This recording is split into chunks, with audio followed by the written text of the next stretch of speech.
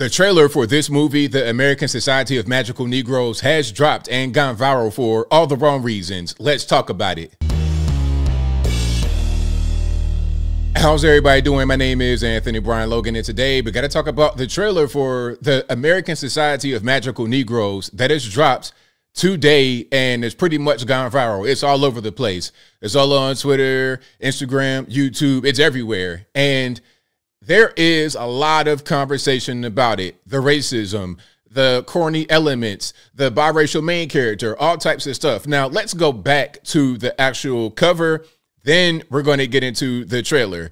Now, you see what it says right here, the American Society of Magical Negroes. And the question is, why did they name it that? What is that? Apparently, there's a trope in movies where a black main character only exists in the film to help out white characters and or the white main character, and that black character is called the Magical Negro. Now, I don't know how often that's used, if it's a real thing that movies cast for. I don't know, but that's what I've read, and I think this is what the movie title refers to, because the character in this film is supposed to help the white guy in the movie. Now, before I go any further, let's go ahead and get into the actual trailer. I got to pause it a lot because of copyright reasons. If you want to see the trailer info without my commentary, link as always will be in the description. If you're on IG, visit a link in the bio, go to the corresponding article on the website. But without further ado, let's go ahead and roll it. Welcome to the American Society of Magical Negroes. Okie dokie.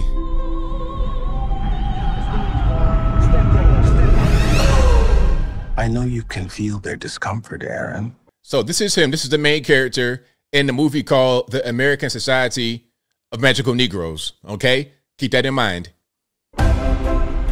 Watching you walk through a room full of white people was the most painful thing I've ever seen. Excuse me. Sorry. I want to take you to a job interview. There's a recruiting class starting right now, and we got to get you in it. A lot of corny tropes so far, going through a room full of white people and interviews and things of this nature.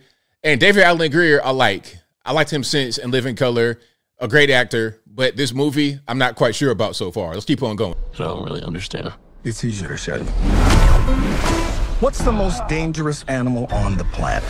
Shark. White people, when they feel uncomfortable. White people feeling uncomfortable precedes a lot of bad stuff for us. That's why. Here we go. You know, the white man's dangerous. It's always, and you know what? What's funny? The funny thing about this so far is that you see this a lot in politics.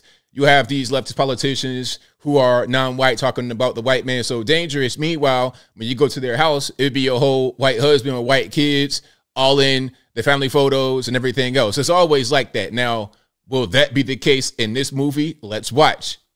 People feeling uncomfortable precedes a lot of bad stuff for us. That's why we fight white discomfort every day. Because the happier they are, the safer we are. So if you control the comfort level of the white man, that means the black man is safer.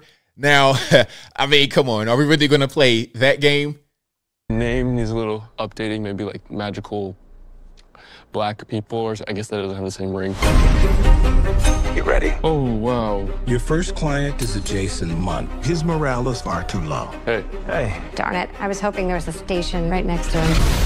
Oh, is this one spoken for?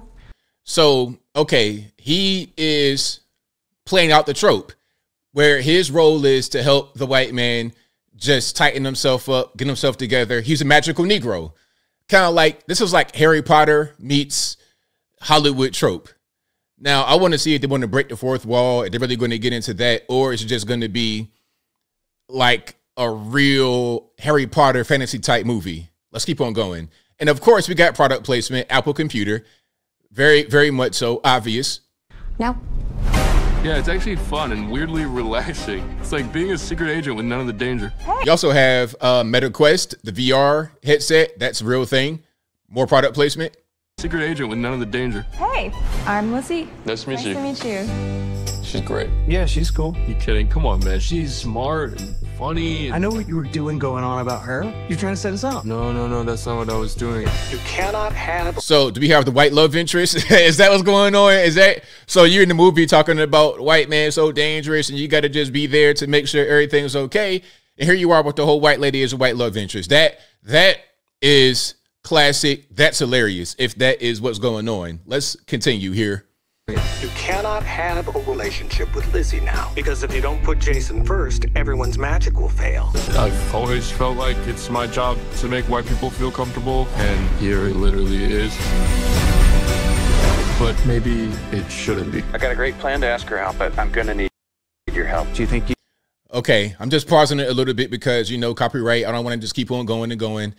But his job his whole life has been to make white people feel comfortable. Like what? Who is mom? Can we address that elephant in the room? Can we address that? Can we just talk about how this movie is called The American Society of Magical Negroes, and you got this biracial guy who at best is 50% white. He is just as much. You know what? I'm gonna go out and just say it. He's probably more white than he is black. I'm saying probably about 70% white, 30% black at best. And if you have that kind of racial admixture, you're able to call yourself black, but you can't call yourself white. I mean, whatever. I would just say be biracial. You could be both and you don't got to pick. But in today's society, I guess that's not necessarily a thing you could do. Let's keep on going. It is. But maybe it shouldn't be. I got a great plan to ask her out, but I'm gonna need your help. Do you think you could, like, work your magic? Hey, is he talking about me? Hey. Oh my God. Wait, are you? But I traveled a long way. So we got the Harry Potter thing, they popping in and doing all types of stuff. We got the big lady, of course. You got to have that in these movies nowadays. Someone defied the society. Who was it? You didn't let her go like I told you. If you interfere with her or your client, you could have your memory erased. You won't even remember she existed. Even though we might never see each other again, I need you to know that what we had was real. I don't understand. I was like, I understand. Okay, I don't really get it. So are we just trying to break through the color barrier? Hey, man, if they love each other and, you know, and they want to get together, then it's all good, because this actor, his name is Justice Smith. In real life, his mom is white. So it's not really a big deal. Your mom is white. Your love interest, she white. Cool, man. Y'all do what y'all want to do. Make them NBA basketball player, biracial kids. It's all love. There's no problem. But the movie, American Society of Magical Negroes, you're here to help the white man. This is kind of the thing. We're talking about racist white police officers and how they're so dangerous, but yet we go to the white love interest. You can't make it up. I'm curious to see how you gonna make it out of all this.